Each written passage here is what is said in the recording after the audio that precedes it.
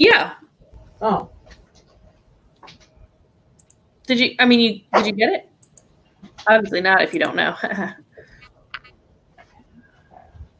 She's looking. I shared it in homeschool group. I try to share it in as many places as I know.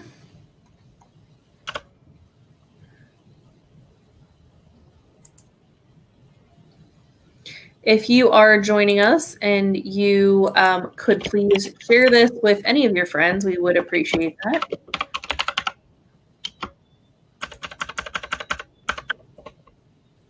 Ooh.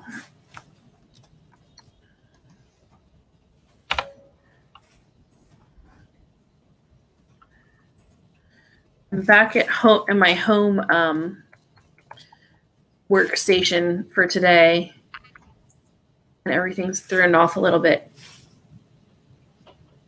There we go.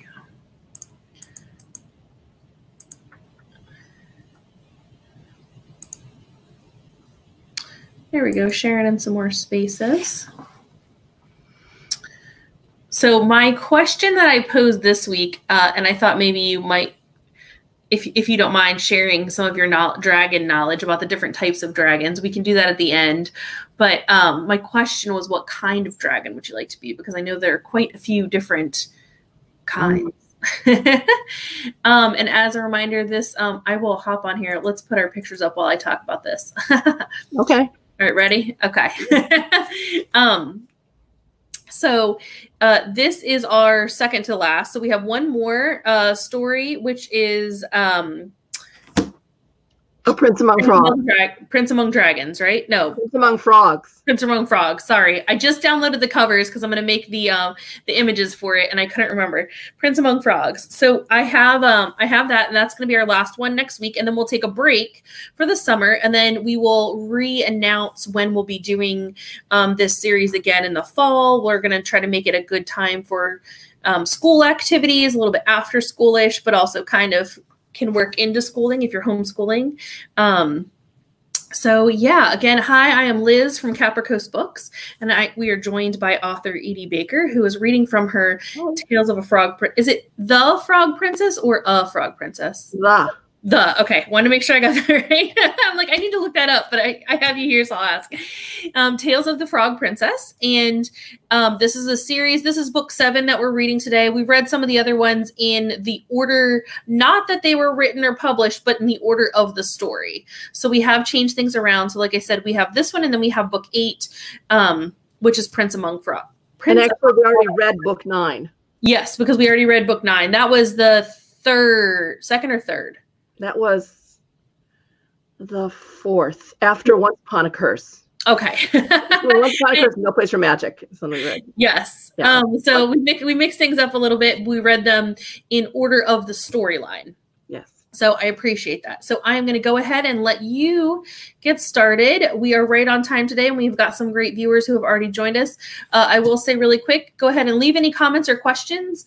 And our question to think about too is what kind of dragon you'd like to be. Tell us what you know about dragons. And then at the end, our author, Miss E.D Baker, will be sharing some ideas of tell us what she knows a little bit about dragons anyway, because I know you are a fountain of knowledge when it comes to that. So here is our cover for this week, and take it away. Well, that's the old cover, and this is the new cover. Yes. So for the paperback. All right. Chapter 1.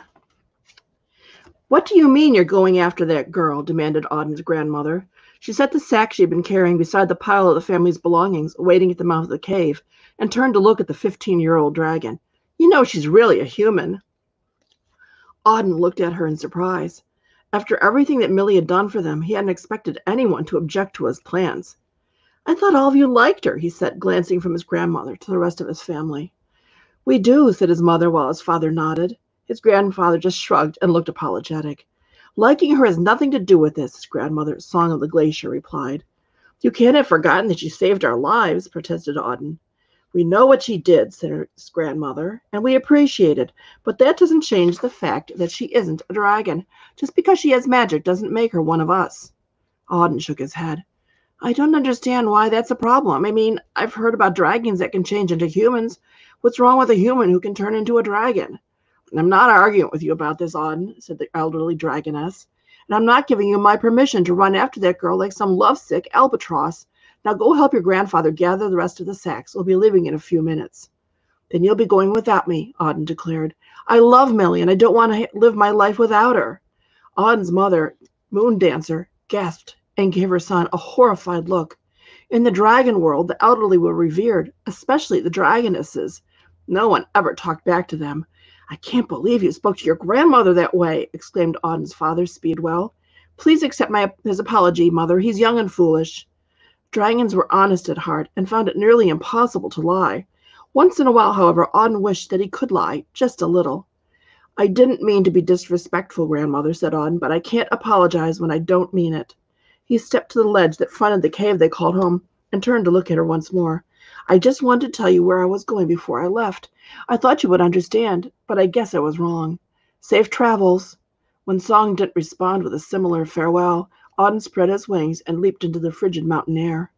He tried not to look back, but he couldn't help himself. Swooping one last time around the mountain-ringed valley, Auden glanced down at the ledge as he worked to gain altitude. Only his parents had remained outside to watch him go. Seeing the sad curve of their necks, even from a distance, made him wonder, for just a moment, if he was doing the right thing. But then he thought of Millie and how much she meant to him. She had left only the day before. It had already seemed like an eternity. His parents would understand with time. It was Millie he had to go see now. Since the hour he was hatched, the only time Auden had been separated from his family for longer than a few days was when they were trapped in the walls of a witch's ice castle. It was Millie who had set them free. Auden had been fascinated by the lovely green dragon from the moment he first saw her, and had fallen in love when he discovered how sweet and good and brave she was, despite the fact that she was really a human. Dragons often fell in love at first sight. His parents had done it, and so had the parents of some of his friends. It was usually with someone the Dragon King had chosen for them, but it was true love regardless. However it happened, once dragons fell in love, it was for the rest of their lives. Auden's grandmother often accused him of acting without thinking first. He admitted to himself that he might have been hasty in leaving his family the way he had, but he already knew that Millie was right for him. It was true that she was human part of the time, and a dragon only when her magic changed her, but she was the most beautiful human Auden had ever seen, and she wasn't at all what he had expected of a creature with only 2 feet.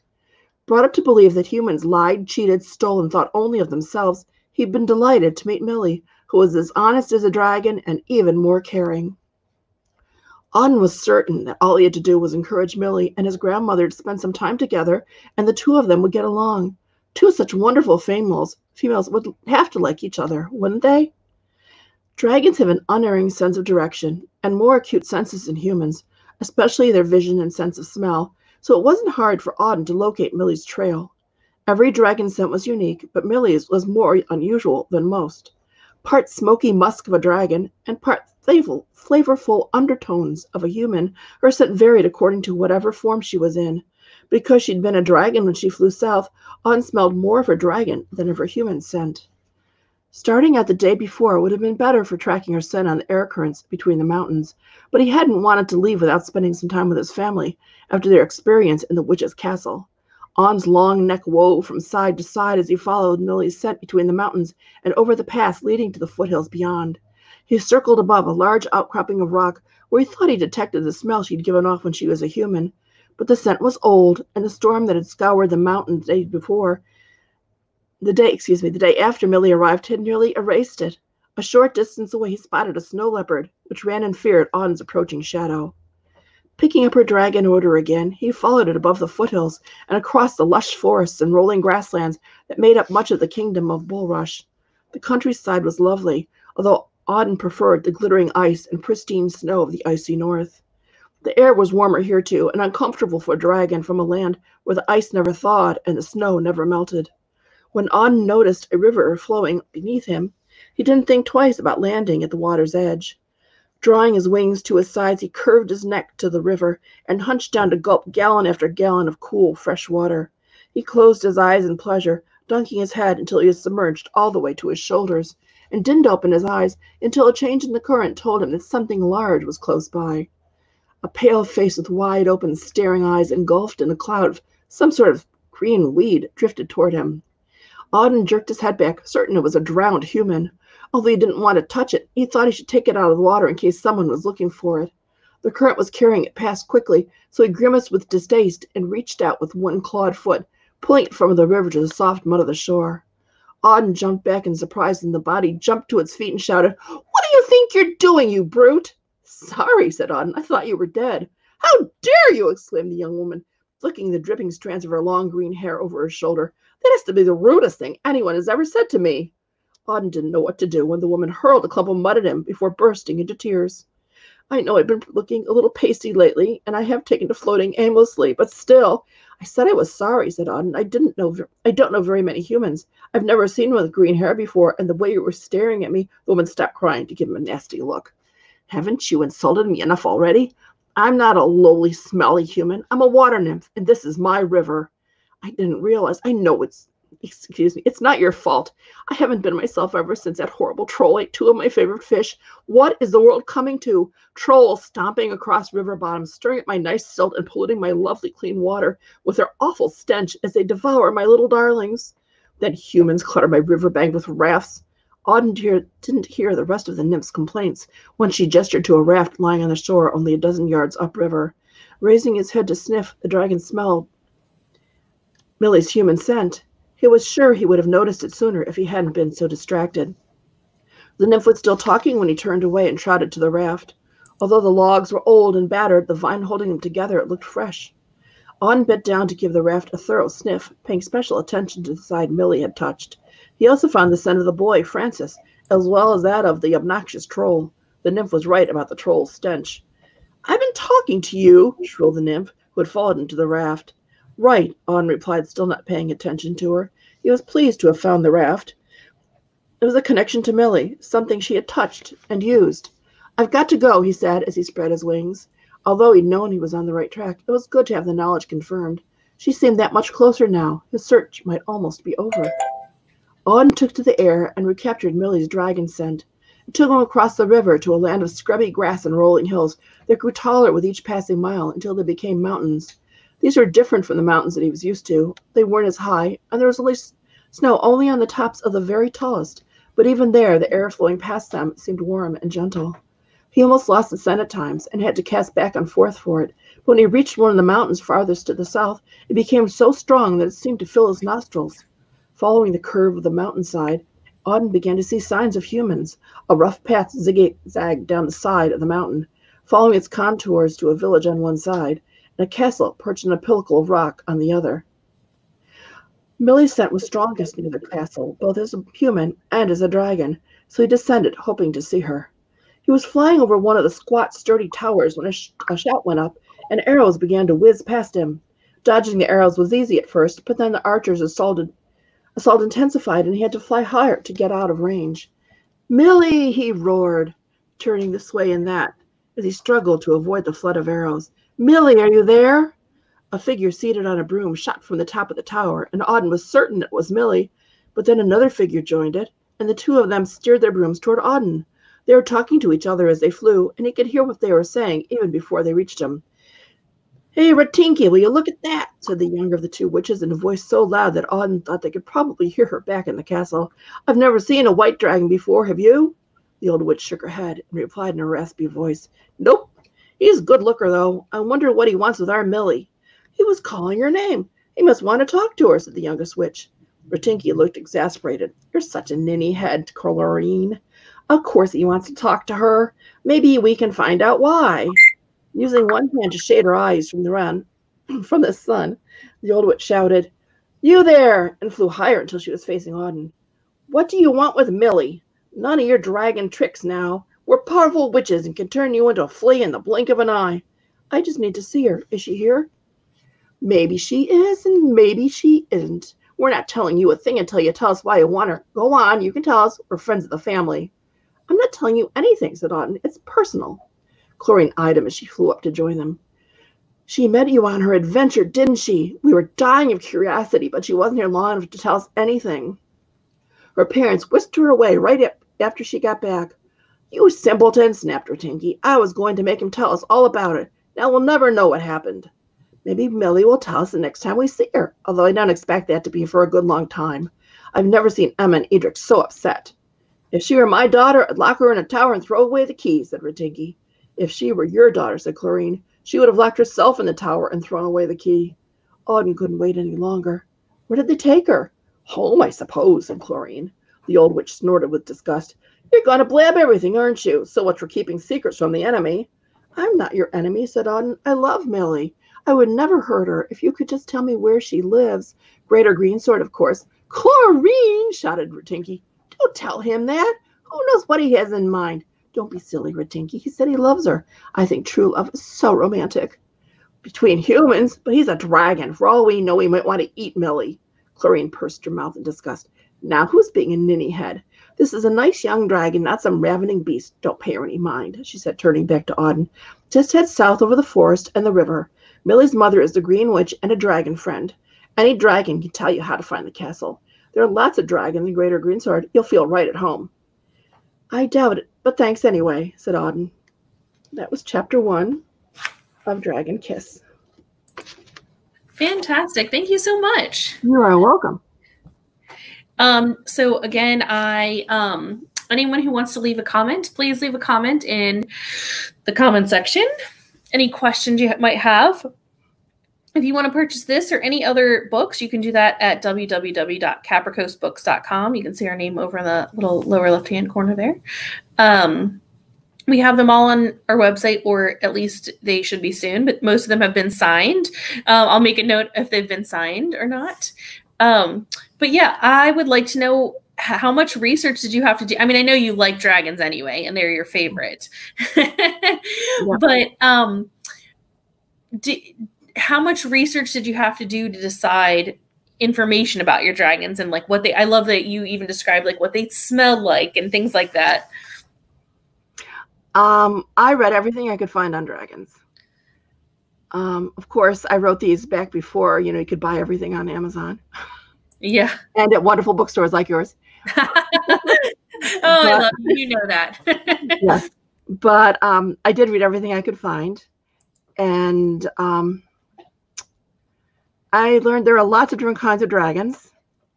Mostly there are the fire-breathing dragons. And there's the dragons of the north, like the Norse dragons, and from Norse mythology, and they breathe poison gas. Oh, I didn't even think about that. Yes, because fire would melt the ice and snow. Yes, yes. I did not even think about that aspect of dragons. I think more about the wings and the legs being descriptors. Right. Then there are also the Chinese dragons, but that's a whole different subset that I have not explored at all. So besides the big dragons of fire breathing and the poisonous gas exhaling, there are lots of smaller kinds of dragon relatives like wyverns. And in one book I talk about a knucker, K-N-U-C-K-E-R. Yeah. And actually that was in Dragon Princess. We met the knucker. Who Interesting.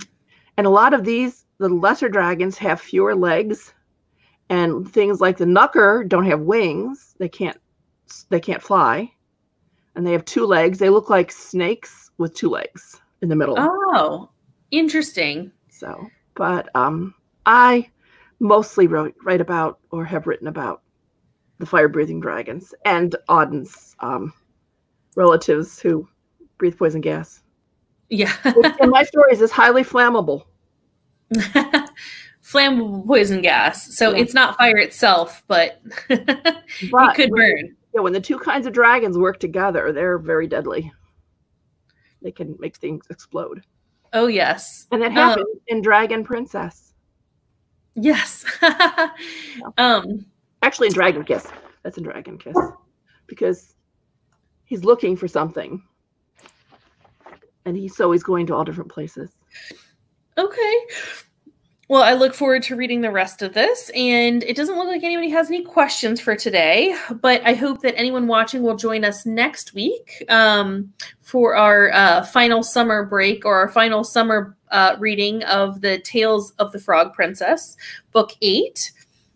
And yeah, I hope everyone has a wonderful day. Hopefully they're staying out of this heat or catching a break from the heat, because it is pretty gross where we are. Leaves me very tired. Somebody used a great term, zapped, the other day. It just zaps me. I just don't want to do much. So thank you again so much for joining us, and everyone have a wonderful day. Bye. Stay safe. Yes. Bye.